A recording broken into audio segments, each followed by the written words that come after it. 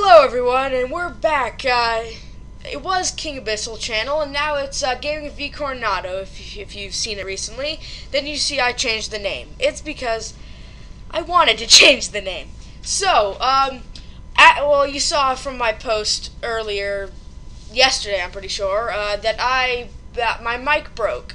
Well, I got a new one for Christmas, so I can now record videos again. I don't know when it was, maybe a couple months ago, like 3 or 4 months ago, I uploaded the video of this vending machine right here, and it was the big Vending Machine 2.0, and I thought it was just amazing. I thought it was great. As you can see, compared to my old version on my other channel, it was just amazing compared to it, and a lot less redstone. Looked more like a vending machine. But then I looked at that. But then I started looking at it, and it's like, wow, this is, even though it's much smaller than the other one, at least in the size of redstone, and much more realistic, it's still huge. It's like at least 100 times bigger than you as like a person, and that's their personal vending machine. So I thought, why not make a personal vending machine? So I'm about to show you is my vending machine Mark III. Well, in this case, version 3. And here it is, also known as the Vending Machine Mini. This is basically the exact same thing, except it's on a much smaller scale, making it much more manageable. So, in this case, you're not paying 9 gold, you're paying a diamond, and of course, since if you're paying a diamond, you can't be selling a diamond block, which is 9 diamonds, for 1 diamond. So instead of just making it 9 diamonds, I just completely took out diamonds. Took out diamond blocks from the addition and added one of the newer blocks in the 1.8 update.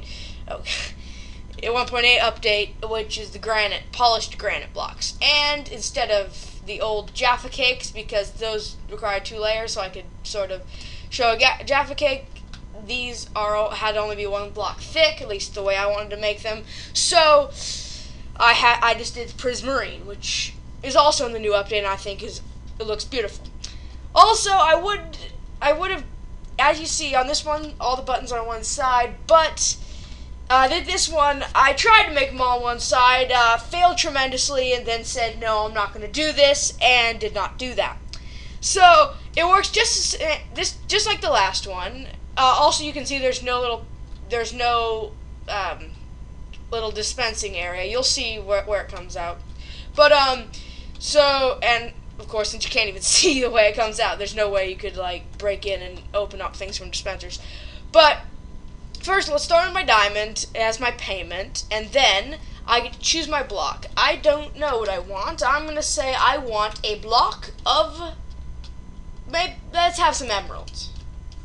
And it pops right out of the ground. I think that's a good addition. And then, of course, as the same as that side, if I pressed another button, it wouldn't work because I've already spent my money. It's not going to let you just pay in there.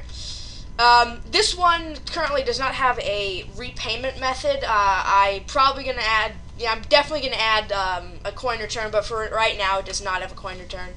So, of course, you can do it again.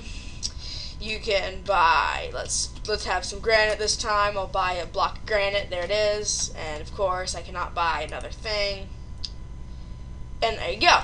So that's the basics. It's basically the same thing over here, just on a much smaller scale and I would just say, a much better machine now that it's a manageable size. And I'll tell you something, it took me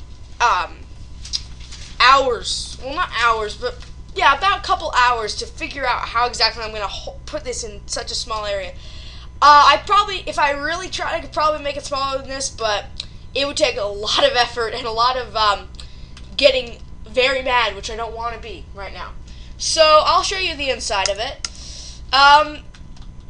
It's a mess. That's the best description of it. It is a mess.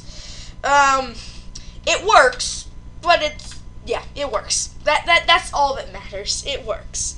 As you can see, it connects to here. Through the buttons, connect to T flip-flop switch, to go down in a very weird fashion down here, which go into droppers. Yeah, droppers that shoot up items through the ground and right up to you, which I thought would I think that'd be cooler. I always had a little drop area on both designs with using water, but now I thought I'm going to make it different. It's going to pop out to you and also make it, you won't even know where it's coming out. I don't know. I just thought of that, and I thought that'd be a good idea. So this area, it's the basics of lots and lots of perseverance while doing this, because I made all of this, and I probably tore out half of everything in here twice to get one strand of redstone to be able to fit. So yeah, and I tried to make it as small as possible, and as you can see, well, if I can even get out, this is actually a pretty small vending machine compared to that. It's almost like it's like half as tall, and half just and smaller. It's thinner and shorter, making it a much more personal, or an actual vending machine, not an entire wall of like a warehouse vending machine. So yeah, that's about it. This is my new vending machine, and probably my last, because there's I don't want to have to make another one of these. It has annoyed me enough to make it this small, and I don't want to do more. I'll do something else, but not this. So if you wanted to know, I'm going to be starting some more Let's Plays, including Banished and Prison Architect soon. But for now, I didn't really want to record them right now, so I just decided to show off this, because it's really all I could show off at the moment. So I hope you enjoyed this video, and if you like if you enjoyed this video, or it helped you out in any way, probably not, because my redstone back there is